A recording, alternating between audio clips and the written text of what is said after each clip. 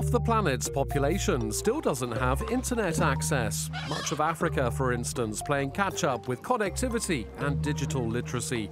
A divide laid bare by the coronavirus pandemic, with school closures leaving some students with no alternative learning.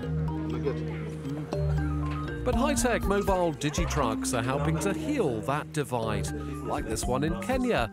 On board, everyone from students to entrepreneurs learn how to use computers and connect with the digital world.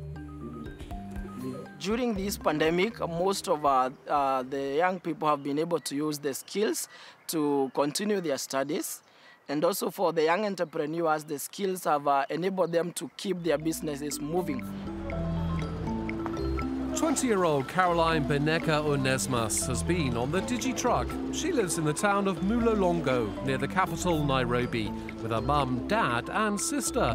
Her new digital skills coming on top of a college education in hairdressing and beauty therapy.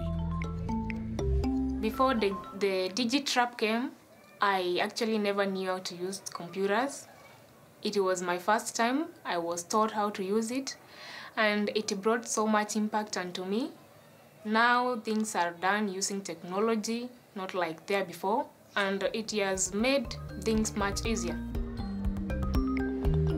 For now, Caroline just has a smartphone, but there are special loan schemes to help Kenyans access computers.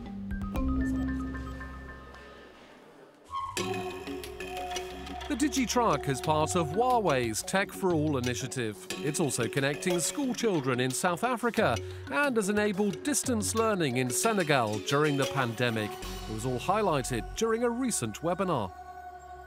The goal of this initiative is to make sure that every person can benefit from digital technology.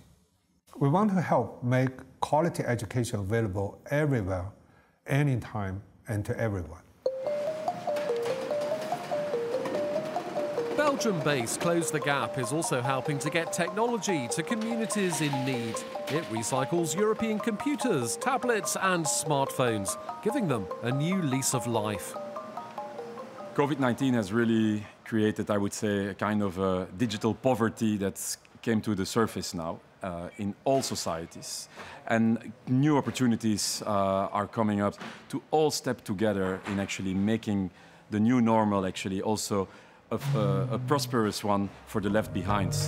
Here in Europe, 14% of households don't have internet access and 22% to a computer, limiting things like distance learning.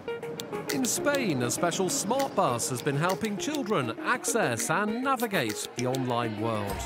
Huawei is working in Europe from 20 years ago, and the Smart Bus project is a pioneer project that we developed here in our country, in Spain, but has been also exported to another European countries such as Portugal, Belgium or Luxembourg.